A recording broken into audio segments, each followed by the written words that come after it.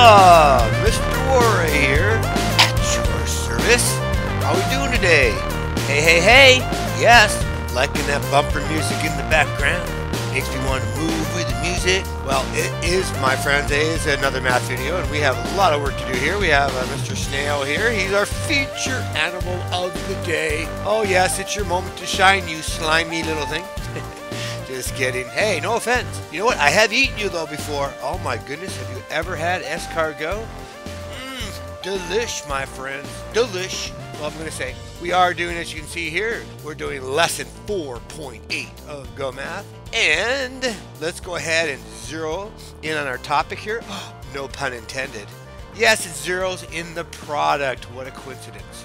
Our essential question says, how do you know you have the correct number of decimal places in your product? And that essential question, not only is that guiding us through this wonderful math lesson that you guys love, but you know what else it's doing? It is actually guiding us to make sure that when we answer that essential question, we are using like a language frame, that we're actually responding to that question using a complete sentence, if you know what I mean, like, you know, like a complete like all right, okay, I'm sorry, I was mocking you guys just a little bit. Hey, adults are starting to speak the same way now with like, and it's like oh, well, let's get on with the lesson, shall we?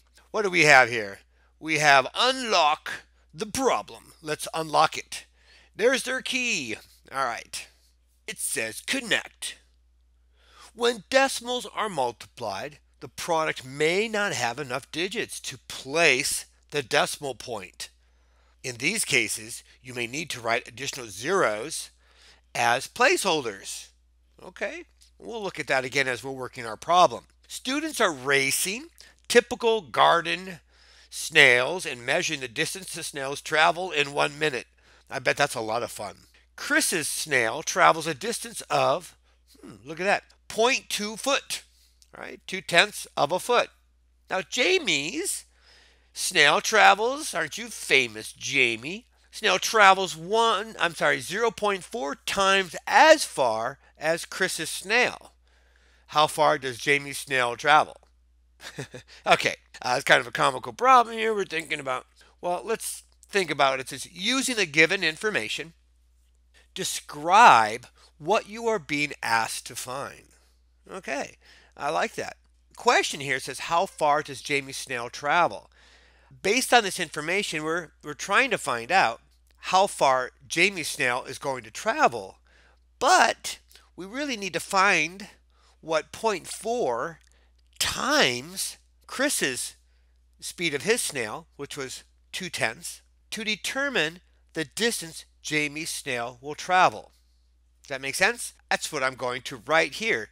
I'm going to write, I need to find what 4/10 times 0.2 is, okay, so I can determine what the distance of the distance that Jamie's snail is going to travel. Let me write that down. And you can note here that I put there, I need to find 4/10 of, and I put of again, or times. I want you to remember that times, that operation sign there does mean of, all right, and the 2/10 foot to determine the distance Jamie's snail travels. Okay, so here now it's a step on, which says we're going to go ahead and multiply as with whole numbers. And they have an example of that. They do. 2 times 4 equals 8.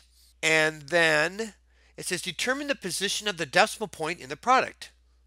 Okay, since tenths are being multiplied by tenths, the product will show, in this case the product is going to show hundredths, because we have 2 decimal places. So here we have 1/10, there's another tenth, and keep in mind that that's 1 over 10, and this is 1 over 100. So by multiplying a tenth and another tenth, it's actually going to give us a hundredth. Now step 3 says, place the decimal point. Are there enough digits in the product to place the decimal point? And looking at that, I can see here, here's 1 place value, here's 2 place values, 1 plus 1, okay, or 2 place values. Well, with just 8, I'm not able, see here, I have 1 decimal place here and the second one here, so I need 2. So I put 1, but look, there is another digit there, and I need 1 there. Well, I always kind of like to, if I do my little loop-de-loops, as I call them, do a loop-de-loop, whatever. So loop-de-loop, here's 1 and there's 2. So I could put a 0 in there, okay? And of course, I don't know if I'm going to have enough room here. We always like to put that 0 in front of that decimal point as a reminder that there is a decimal point there. It's not required. Explain how you know when you to write zeros in a product to place a decimal point. This is kind of keying in with our language frame or our essential question, which is how do we know? Well, in this case, we know by the fact that if we have one place value, two place values here, that we have to insert those two place values in the product. And if I only have one digit or I don't have enough digits, then that's when I know I need to put in a 0. So here then we would say here, basically, are there enough digits in the product to place? No, there weren't enough. Remember, we had to add a 0. Write zeros as needed to the left of the whole number product to place the decimal point.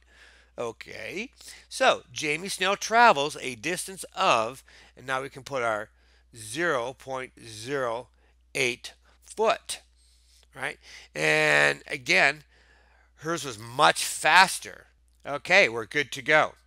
Okay, wasn't that snail just up there? He was. Boy, he got down here already? That's pretty fast. My goodness. And I know there's probably some of you are looking at your paper going, you know, Mr. War, that's not the snail I have on my page. I'm like, really? Why? Are you saying that maybe you have a snail under the other snail? Ah! Hey. I know. Quite a magic trick, huh? Boy, Mr. War, yeah, keep that up and you might not have to teach anymore. You could do stand-up magic, right? No. Okay, yeah. All right. Very funny. Yes. Next page, please, before Mr. War totally loses it. Okay, now we have an example. Multiply money. Are you snail behind there? All right, now I'm getting suspicious. Multiply. It says 2/10, all right, times 30 cents. Multiply as with whole numbers. Think. Okay.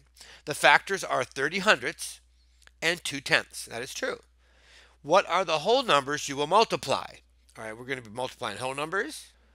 So the two whole numbers we're going to have is 30 and 2. And we're going to be multiplying those two. All right. Determine the position of the decimal point in the product.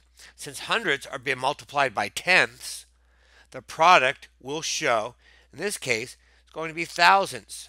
So I'm going to do my 30 times 2, which is 60.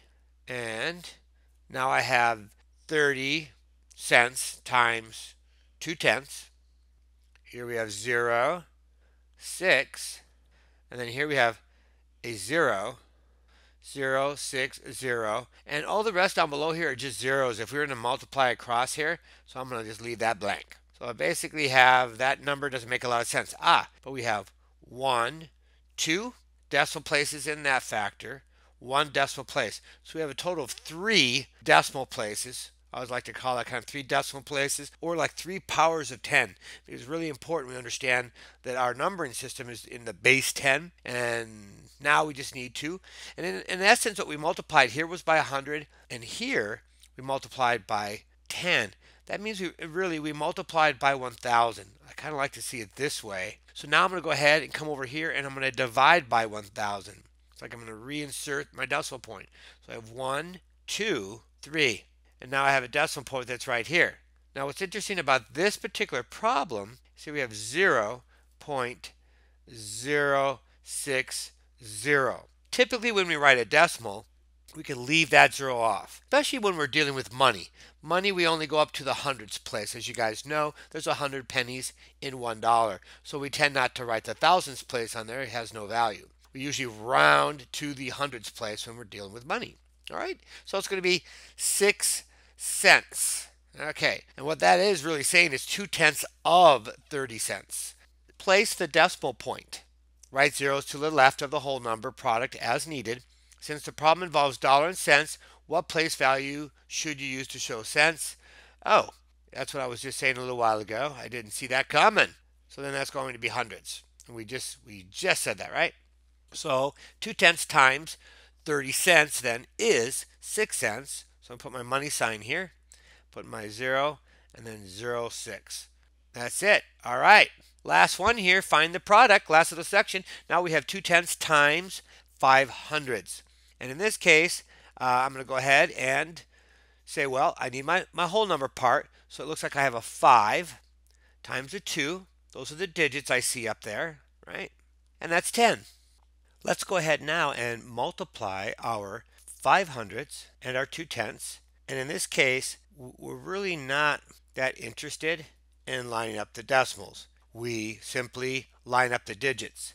Now I have 10. Now this is 2 times 0, which is 0, so I'm adding the 1. Sometimes that will mess people up, and then there's 0. And now since this other digit here, here it's actually in the ones place, is going to make that all 0, we're going to leave it blank. Nothing more. Now, let's go ahead and look at, we have 2 decimal places here.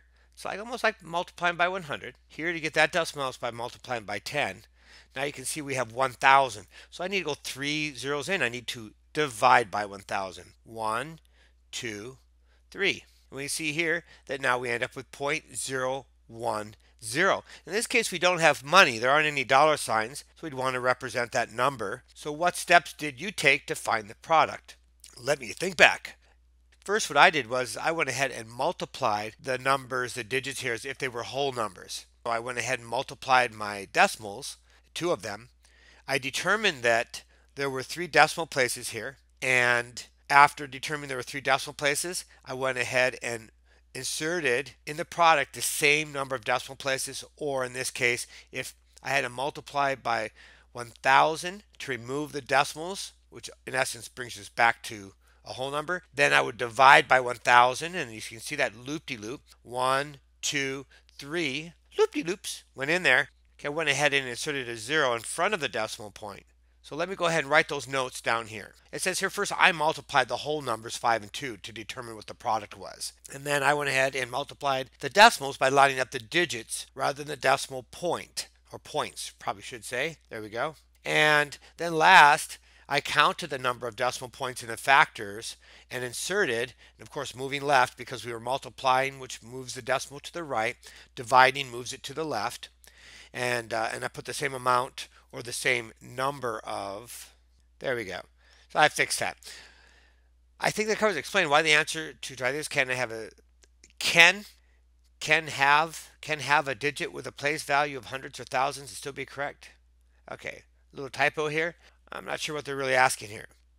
Can you have a digit with a place value of hundreds or thousands and still be correct? Yeah, I suppose this number here, if they're talking about here, I'd understand that to mean this could be stated as 100th by dropping off the 0 here, or you could state the problem as 10 thousandths.